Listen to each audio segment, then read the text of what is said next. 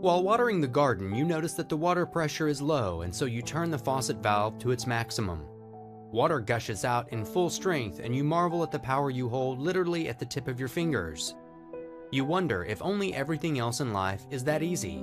That's probably what the electronics engineers hoped for when they set out to design a device that would allow them to control the flow of current in circuits.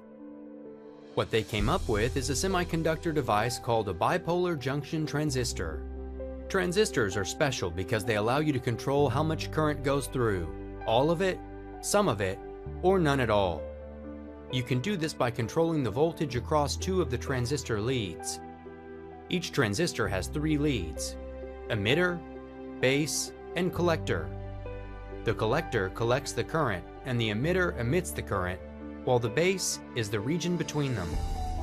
Depending upon where the three terminals of the transistor are located on the semiconductor, we can have either an NPN transistor or a PNP transistor. In the transistor symbol, an arrow between the emitter and base indicates the direction of current flow.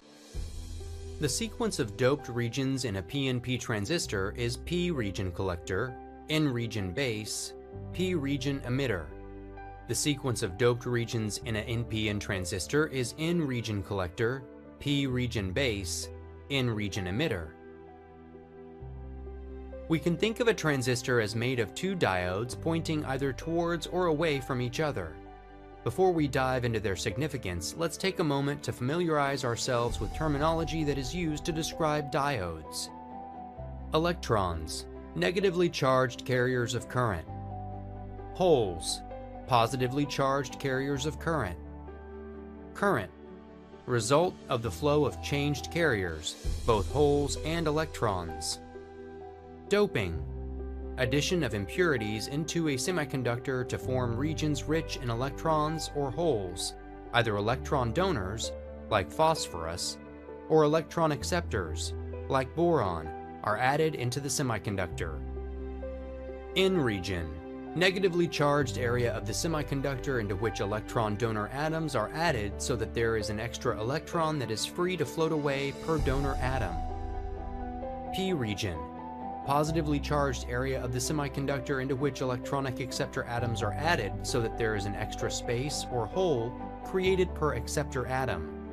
P-N junction, region where the P and N regions meet, allowing electrons and holes to fuse across.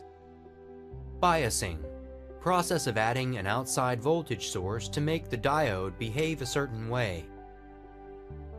Forward biased, connecting a voltage source such that its positive terminal connects to the P region and negative terminal to the N region of the diode.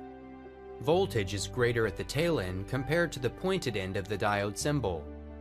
Reverse biased, connecting a voltage source such that its positive terminal connects to the N region and negative terminal to the P region of the diode.